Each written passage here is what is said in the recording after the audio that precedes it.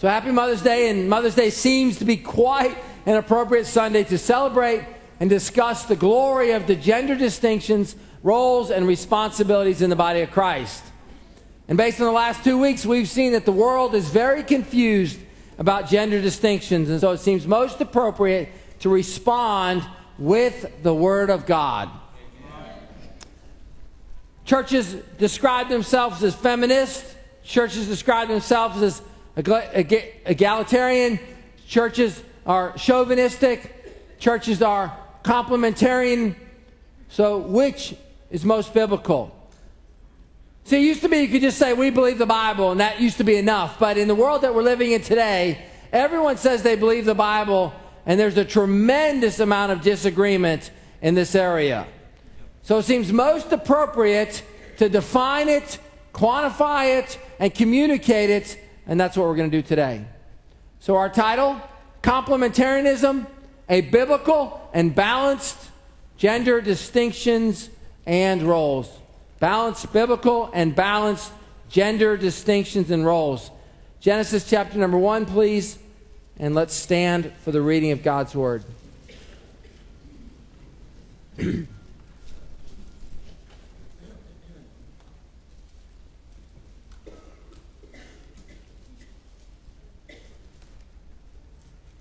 There is no more important verse in the entire Bible than Genesis 1:1. There is no more important verse in the entire Bible than Genesis 1:1. In the beginning, God created the heaven and the earth. Look, folks, if that's not true, then there's no reason for us to be here. Everything that we're going to talk about this morning is built on that foundation. If Genesis 1:1 is not true, then you can have your opinion as much as I can have my opinion. And we can just agree to disagree. But if there is a God who created everything, then we need to get in line. Amen. That's the essence of it. The fool has said in his heart, there is no God. Now we have seen foolish behavior beyond measure. And it's all predicated upon the belief that there is no God. It's really that simple. If you think that that's too simple, then you don't understand the foundation of the entire Word of God. It's all there. Rusty, it's good to have you back. Praise the Lord for being with us. And God said in verse 26, let us, referencing the Trinitarian Godhead, God the Father, God the Son, God the Holy Spirit, make man, humanity, in our plural possessive pronoun image after our plural possessive pronoun likeness, and let them, referencing humanity, have dominion over all the earth and of the sea, and over all the fowl of the air, and over the cattle, and over all the earth, and over the creeping thing that creepeth upon the earth. So God created man, humanity, in his own image. In the image of God created he, him, male and female created he them. And God blessed them, and God said unto them, be fruitful and multiply and replenish the earth and subdue it and have dominion over the fish of the sea and over the fowl of the air and over every living thing that moves upon the earth. Let's pray. Father, your word is quicker, powerful, sharper. You have promised in Isaiah 55 that it will not return void, that it goes forth from this premise over the power of the internet into the hearts and minds of thousands of people. I pray, dear God, that the world would be instructed this morning concerning the gender distinctions that are God-ordained and are exceptionally God-glorifying. I pray, dear God, that the young people would be instructed and would listen attentively and would be educated and would grow in their ability to give an answer for the hope that lies within them. And I pray this in Jesus' name. Amen. You may be seated in the spirit of giving credit where credit's due and honor where honor's due. Where is Mr. Finley at from Liberty? Where are you sitting? Young man, you did an exceptionally good job on that YouTube video that you posted. Thank you so much. If you haven't watched it, go online and see for it yourself. Excellent job. Very well done. Thank you so much. Our focus is on the family and church this morning. Our focus is not on business. Our focus is not on sports. Our focus is not on government. And the reason our focus is on the church and the family is because that's where the Word of God gets into gender distinctions. The Word of God, quite frankly, has very, very, very little to say about gender distinctions in business and gender distinctions in government and gender distinctions in sports. But it has an amazing amount of information to speak to us about gender distinctions in the family and gender distinctions in the church. And so that's our focus this morning. Nothing in the Bible, and I say this as strongly as I can, as deliberately as I can, nothing in the Bible should be thought or perceived to teach that men are superior to women. Both are made in the image of God. For us to conclude, or for anyone to conclude looking at the outside, that that's some cultic church that's got their women locked up in closets is absurd. It's absurd. It's ridiculous. It is so off base, it's unbelievable. It is so unbiblical, it's unbelievable. So let's look at verse 27. So God created man, humanity, in his own image. In the image of God created he him. Male and female created he them. Christian homes and churches must celebrate, rejoice in, and affirm the complementary differences between men and women. I mean, we don't suppress that. We elevate it. We don't ignore it. We're thankful for it. I wouldn't want to go to a church with nothing but men in it. Nor should you want to go to a church with nothing but women in it. We are grateful that God, in his infinite wisdom, created he, them, male and female. In the Godhead, each person, Father, Son, and Holy Spirit, is equal in deity and worth and importance, but not roles and functions.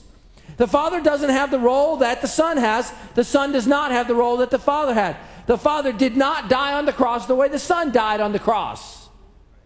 They are equal in authority, equal in importance, equal in deity, equal in worth, equal in omniscience, and equal in omnipotence, but they are not the same in their roles and functions.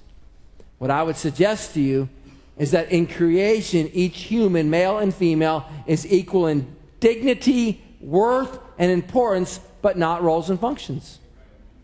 Not roles and functions. Equal, again, let's stress it so that there's no question, equal in dignity, equal in worth, equal in importance, but different in roles and functions. So this idea of complementary comes from serving to fill out or complete, mutually supplying each other's lack. That when a husband and a wife are joined together in holy matrimony, they make up for each other. They complement each other. They become stronger. They become one flesh, and they make up for each other's inadequacies such that they are better married than apart.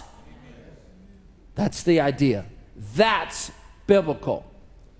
So the human creation is made in the image of God. All right, Pastor, how do we show forth that image of God? Is it because I have hands and God has hands? No. Is it because I have a mind and God has a mind? Well, let's talk about that. These ideas right here are clearly the primary way we show forth the image of God. Number one, and there's harmonious interpersonal relationships. Number 2, in our equity and equality in personhood. And number 3, in our differences in roles and authority. So let's talk about it. Number 1. Therefore shall a man leave his father and mother, and shall cleave unto his wife, and they shall be one flesh. When a husband and wife are married, and they are living together well, and they're not fussing, and they're not fighting, and they're not in a tailspin, when they know each other, when they love each other, when they can think each other's thoughts, when they can help fulfill each other's sentences. I mean, when that marriage is just running well. That's a beautiful picture of the Trinity. This is a glorious picture of the Godhead. Do you understand that there's no competition in the Godhead? You understand there's no friction in the Godhead. There's no jealousy in the Godhead. The Son is not upset that the Father's in charge. The Holy Spirit's not confident in attitude because he's got to point people to Jesus. I'm tired of pointing to people to Jesus. One more person I got to point to Jesus. No, it's not that at all. They love the fact their roles. And so the interpersonal relationship within the Trinity is seen in the way husbands and wives love each other, model that. Number 2, the wife hath not power over her own body, but the husband. And likewise also the husband hath not power over his own body, but the wife. So we want to say right away, perfect equality in marriage. Perfect equality in marriage. We are not suppressing women and elevating men this morning. That's not what we're doing. Number 3, Paul says, but I would have you to know that the head of every man is Christ, the head of every woman is the man, and the head of Christ is God. There is authority figures in life. There are authority figures in life. We all have an authority figure to answer to. So when we talk about complementarianism and churches that embrace complementarianism, please understand that every church plots different on a continuum. And I want to be very clear here. There are some family integrated churches, FIC churches. I don't want to paint with a broad brush such that I get a bunch of emails. But there are some family integrated churches that are over the top on this stuff. And they're so far over here that you'll hear a wife on YouTube talking about, Pastor, do I have to ask permission to leave the room for my husband? Okay, all right. That's not complementarianism. That's sick. Okay, that's not complementarianism. That's sick. Now remember, when you say the word, Dan, complementarianism, everyone doesn't automatically understand what you mean. That churches plot along this line differently when we're talking about how do men and women complement each other in the roles that God has ordained. How do they complement each other? Every church is different. And so you don't just make a broad brush analysis. You have to ask questions. On the other end, Art, would you please go back? So on this end over here is too extreme. On this end, notice I'm off the chart. I'm off the PowerPoint slide. On this end is a whole nother problem. Let me show it to you. There are churches that take this verse, Galatians 3:28. There is neither Jew nor Greek, neither bond nor free, neither is male or female, and they've determined that there are no gender distinctions. No gender distinctions. Well, what do you mean? How does this work out? What would this look like? Well, let me show you. Notice I've taken the name of the church off. If you want to know what church this is, see me afterwards, and I'll tell you when I'm off the camera. Ex-Memorial Church for today, actual church, serves as a sanctuary for progressive activism, artistic expression, spiritual nature. We welcome persons of all sexual orientations and genders, that is, cisgender, transgender, and genderqueer. Let's keep on. This is a church. To participate fully in the life and ministry of the church. We fully support each and every quest to construct one's own identity, affirming any and all who identify as lesbian, gay, bi, trans, queer, questioning, poly, a, pan, omni, or of that boring straight category. Now please understand something. Please. No church, Meredith, becomes like this overnight. It doesn't happen overnight. Okay? This church was a fundamental Baptist church. And then you go like this. A couple years go by, you go like this. A few years go by, you go like this. 20 years go by, you get a new leadership, you go over here, and next thing you know, you're so far out the chart, Steve, that you can't. Now, how does this happen? It's a slow, gradual departure from the Word of God. A slow, gradual departure from the Word of God. Sermons are less filled with the Word of God and more filled with social justice, activism, things that don't relate to the Word of God.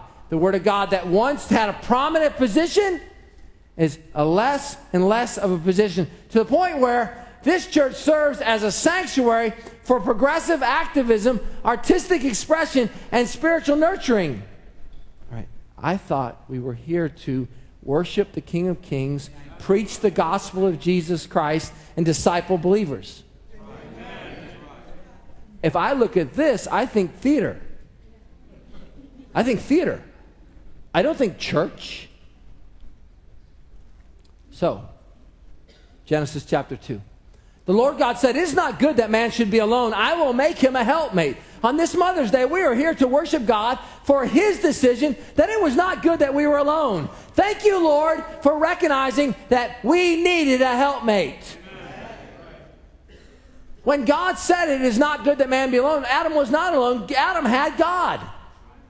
He had God. And even having God,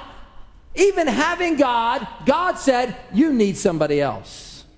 You're a mess by yourself. You need somebody else." So, Proverbs 31 is the answer to this. Please turn to Proverbs 31. It's the answer to you need somebody else.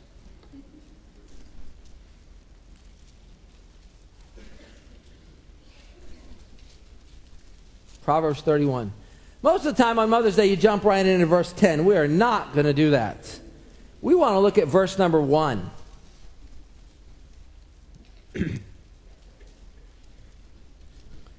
In chapter number 31, we have a record of instruction that King Lemuel received from his mother. That's what we have. The words of King Lemuel, the oracle or the prophecy or the instruction that his mother taught him. Now, oftentimes we think that perhaps this instruction stopped at verse 9, but there's nothing in the text that should give us any indication that mom stopped instructing until the end of the chapter, verse number 31. From verse 1 to verse 31, there's nothing that gives us any indication within the context that mom is still not teaching her boy. Oh, the words of King Lemuel, the prophecy that his mother taught him. What, my son? What, my son of my womb? What, my son of my vows? My son that I carried for 9 months in my womb. My son that I had because I was married. Listen up, son. I need to teach you something. So right now, right away, right in the beginning of the service, we want to affirm that moms are great teachers. We want to affirm moms keep teaching. Moms, we need you to teach. Moms, we need you to follow this example. Moms, teach, teach, teach. Complementarianism recognizes and appreciates the huge contribution mothers can bring to society as the only gender that can repopulate the world. Complementarianism recognizes that it was God who promised to a woman that she would bring forth the seed that would destroy the serpent and bring forth the good news. So there's nothing in a church that has a complementarian understanding that suppresses women. It's just the opposite. It recognizes the glory of the creation of God in you. So now let's look at verses 3, 4, 5, 6, 7, 8, and 9. Give not thy strength unto woman, nor thy ways to that which destroys the kings. Hey, this is a mom who's crazy about her boy. This is a mom who says, you're going to get married someday. You're going to grow up. You're going to be in charge of something. And right now, as a young boy, as a young man, I need to start teaching you some stuff. You need to learn from me. I want to impart to you some wisdom. So number one, watch out for women. Watch out for those women in Proverbs chapter number 6 that lay in the wait. They want to capture your soul. They want to entice you with their bodies. Watch out for those women, son. Pay attention to those women. Stay away from them. She continues, oh, Lemuel, it is not good for kings to drink wine, nor princes strong drink. Watch out for alcohol, boy. It'll tear your life up. Watch out for alcohol. Everybody's going to entice you to have a drink. Be careful. It'll tear you up. She continues, lest you forget the law. How many times you've heard someone doing something really stupid when they were drunk? Why? Why? Because we lose our judgment. We lose our judgment. So she's giving her son some wise instruction. What's wrong with drinking, Mom? I'll tell you what's wrong with drinking, boy. You're going to get yourself in a mess sometime if you get drunk. Be careful there. They forget the law. They pervert the judgment of the afflicted. Give strong drink only to those that are perishing. Give wine to those that are of a heavy heart. Let him to drink and forget his poverty. Not you, boy. Remember your misery no more. Open thy mouth to the dumb in the cause of all that are appointed to destruction. Open thy mouth, judge righteously. Plead the cause for the poor and the needy. There's Mom. Be compassionate, boy. Be compassionate, son. Don't allow yourself to be elevated to the point where you lose compassion on those that are less than you. Are you doing this, moms? Are you teaching your boys, moms? Do you understand that you have a special relationship with your son that the father does not? Do you understand, moms, that your son will hear stuff from you that they won't hear from the father? That's why you're there. God gave you a responsibility to teach your boy stuff that they won't hear from the father. And you impart to them special words of wisdom. Are you reading the Word of God to your children? Do they hear you reading Scripture to them? Are you instructing them, moms? Proverbs 31 reminds me of Deuteronomy 6. Hear, O Israel, the Lord our God is one Lord, and thou shalt love the Lord thy God with all thine heart, with all thy soul, and with all thy might. Yes, we're going to do that thing of teaching our children about God. We are not going to allow them to make up their own minds at 4 years old. We are going to teach them about God at a very early age. We're not going to teach them to become questioning. We're going to teach them to believe what they're taught. At the T4G conference, John Piper was asked the question as to why he believes the Word of God is the Word of God, why he believes that it's the inspired, infallible Word of God. And here was his response. Because my mama told me it was. That's a great foundational answer right there. That's the kind of answer that you can grow on top of, that you can build on top of, that you can teach. But that's a great foundational answer right there. Let's continue. And these are the words which I command thee this day, that shall be in thy heart, and thou shalt teach them diligently unto thy children, and shalt talk of them when thou sittest on the way, when thou walkest on the way, and when thou liest down. When you pick them up for soccer practice, when you drop them off for soccer practice, when you pick them up from the movies, when you take them to the movies. What are you doing, moms? Teaching, teaching, teaching, teaching, teaching. Don't think in terms of just 5 minutes of family worship. Think in terms of instructing all day long. A news clip's on the television. Stop that thing and talk about it. You go see the movie Avengers. Stop and talk about it afterwards. What you see in that movie? What was reflective of a biblical worldview? What was not? What can we learn from it? What shouldn't we learn from it? That's instruction all the time. What kind of woman can do this? You can. You can, ladies. You can. In fact, if we recognize it, Titus 2 tells us that you ladies have a major role to be mentoring all the time in the body of Christ. Starts off like this. The aged women likewise, that they be in behavior as becometh holiness, not false accusers, not given to too much wine, teachers of good things. You say, Pastor, how do I know if I'm an aged woman? I'm gonna let you know right now if you're an aged woman. If you have more years as an adult than a child, you've crossed the line. Okay? If you have more years as an adult than a child, you're old. Okay? Just join the crowd. I know that hurts feelings and everything, and there's no kind way of saying it. Okay? What am I supposed to do with this? Teach. Teach. Who? Me. Teach. You are to teach. Let's look at the Word of God. They become teachers of good things that they may teach the young woman to be sober, to love their husbands, to love their children, to be discreet, to be chaste, to be keepers at home, to be good, to be obedient to their own husbands, that the word of God be not blasphemed. Titus 2. Titus 2. We need more Titus 2 women in the church.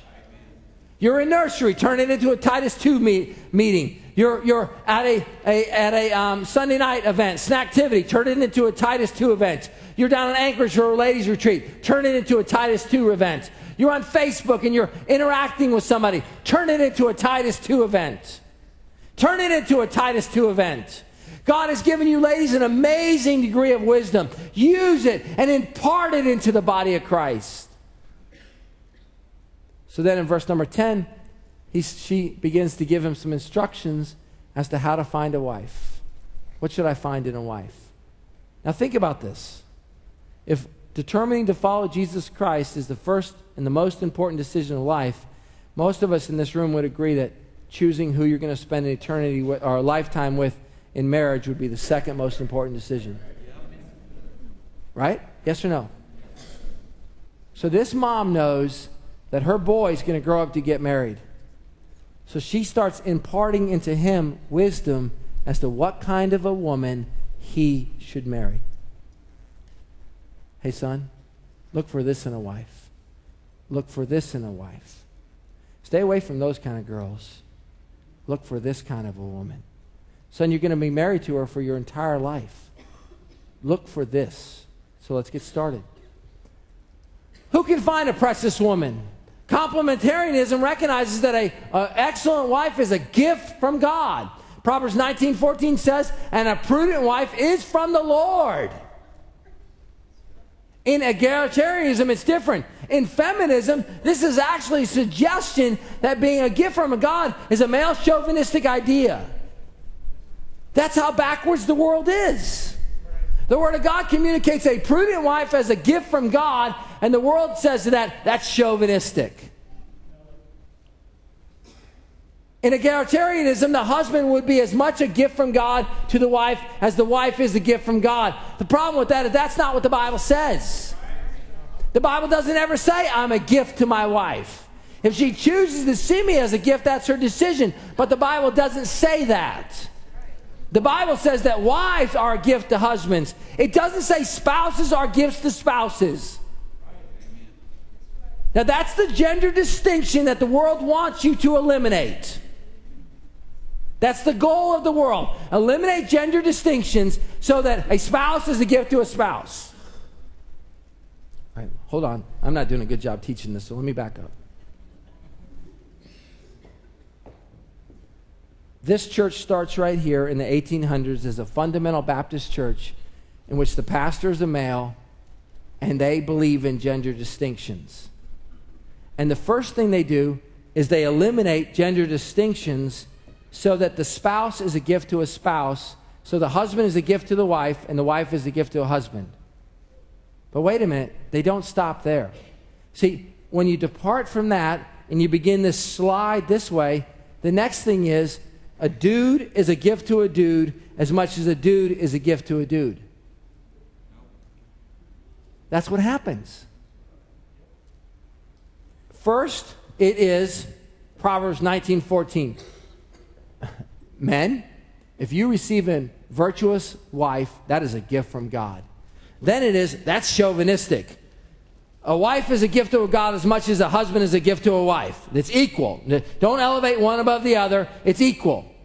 Well, then the next step after that is, well, why does it have to be a wife to a husband to a wife? Why can't it just be a partner to a partner and a partner to a partner? It doesn't start off like that. That's why this is important. In complementarianism, the church recognizes that the Bible sometimes says one thing about a gender that it doesn't say about another. Let me show you what I mean. Pastor Dwayne preached on this Wednesday at the chapel. Please look at this verse. Likewise, you husbands dwell with them according to knowledge, giving honor unto the wife as unto the weaker vessel. And again, women would take offense to that. Don't you call me a weaker vessel? That's the chauvinistic world that we're living in. That's the feministic world that we're living in. I want to show you the gender distinction here. And being heirs together of the grace of life, that your prayers be not hindered. Whose prayers are hindered in this verse? Spouse or husband? The husband. There's nothing in the Word of God that says that your prayers will be hindered, or your prayers will be hindered, or your prayers will be hindered. There is something in the Word of God that says that, Sean Harris, you fail to honor your wife the way you are commanded to honor her. Stop praying. Why? Your prayers are hindered. Your prayers are hindered. Why? Because I told you to give honor unto your wife. Now, we have two choices here. We can leave the gender distinctions in the verse, or we can just say that what Peter really meant was the spouse that doesn't honor the spouse has their prayers hindered. Once you go down that slippery road, church, where does it stop? In egalitarianism, the philosophy is that a person can be just as happy with the person in the same sex as the opposite sex, or the transgender person, because all sexes are equal in roles and functions. The heart of her husband does safely trust in her. I would tell you that complementarianism is built on trust. Trust that the whole Bible is the Word of God. Trust that God knows best. Trust that He doesn't make mistakes. Trust that I will find my greatest joy in living out the gender identity God made me with. Trust that gender confusion and conflict is a result of sin. Trust that the gospel is the power of God to save me from gender confusion and conflict. Hey, let's be clear. We are not saying that there isn't gender confusion in the world. There is. We're not saying that there isn't gender conflict in the world. There is. All you got to do is get two husbands and wives, put them in the same house for the first 6 months of marriage, and you're going to see conflict. Okay, what's the matter with the rest of y'all? Do you not remember your first 6 months of marriage? Bliss.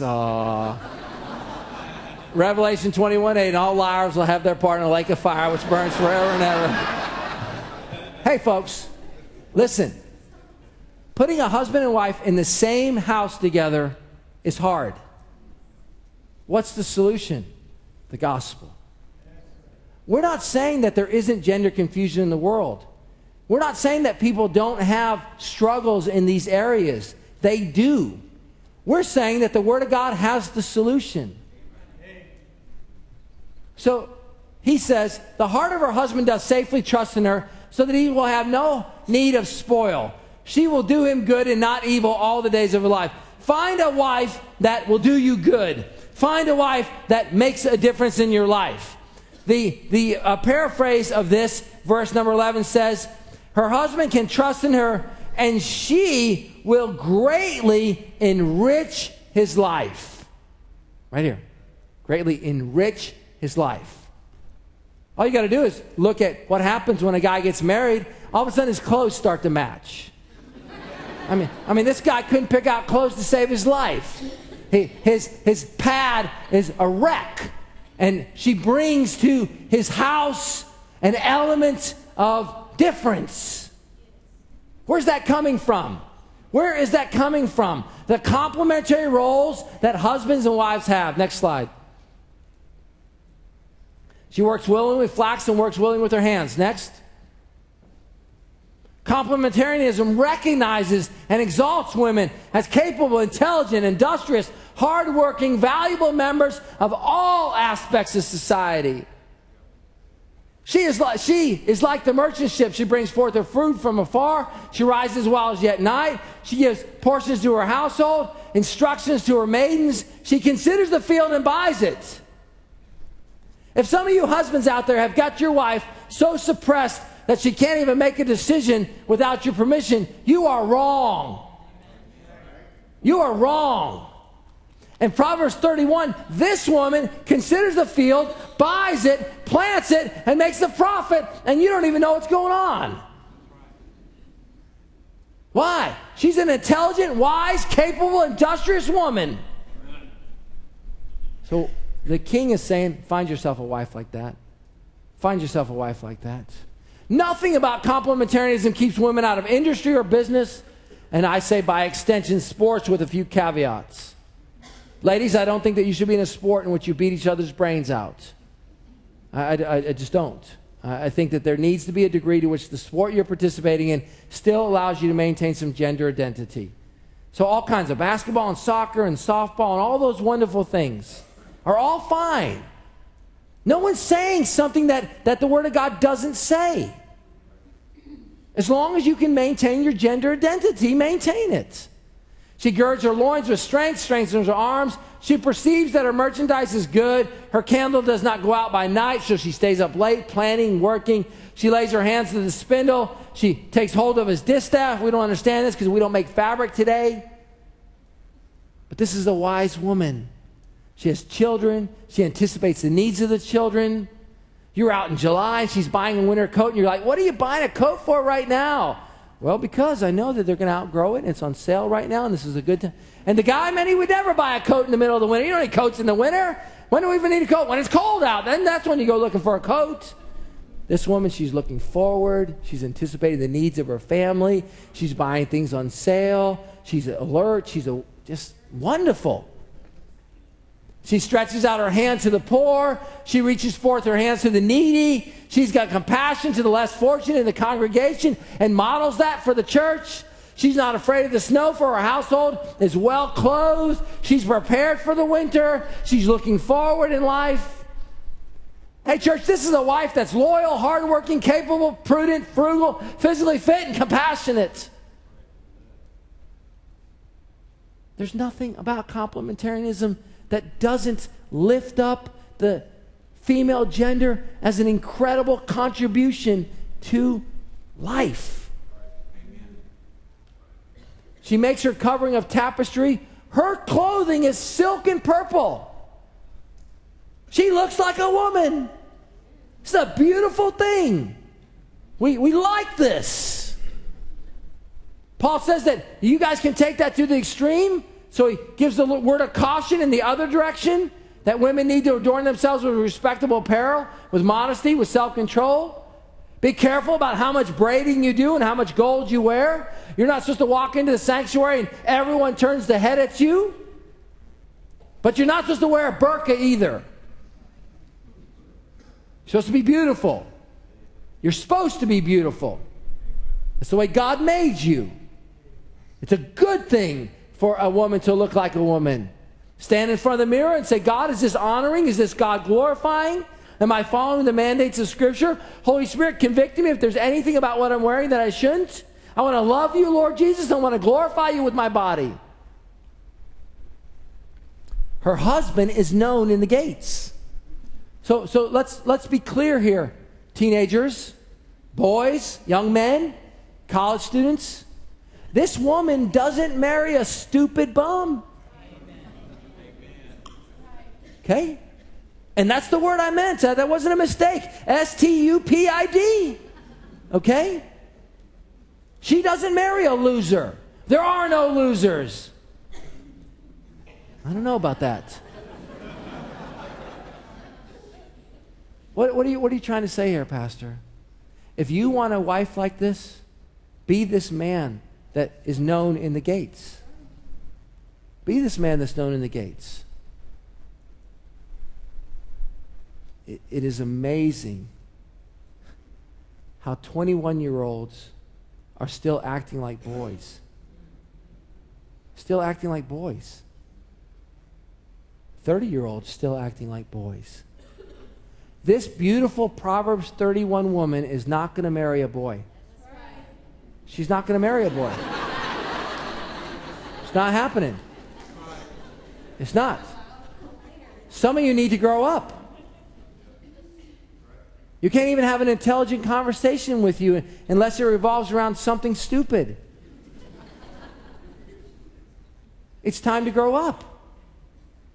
Look, her husband is known in the gates. We've been exalting this wonderful woman that's wise and intelligent and capable and all that, and she doesn't marry a bum. She doesn't. She makes fine linen and sells it. Strength and honor are her clothing. She shall rejoice in time to come. She opens her mouth with wisdom. With wisdom. Guys, men of the church, please listen to me. Some of you are neglecting your greatest asset. Your wife is wise. If you don't consult your wife when you're making decisions, you're stupid. You're stupid. God gave you a wife to be a helpmate. Some of you are making decisions about buying major purchases and all kinds of stuff, and you're not consulting your wives. That is a mistake. But I'm the head of the house. No wife wants to submit to a knucklehead.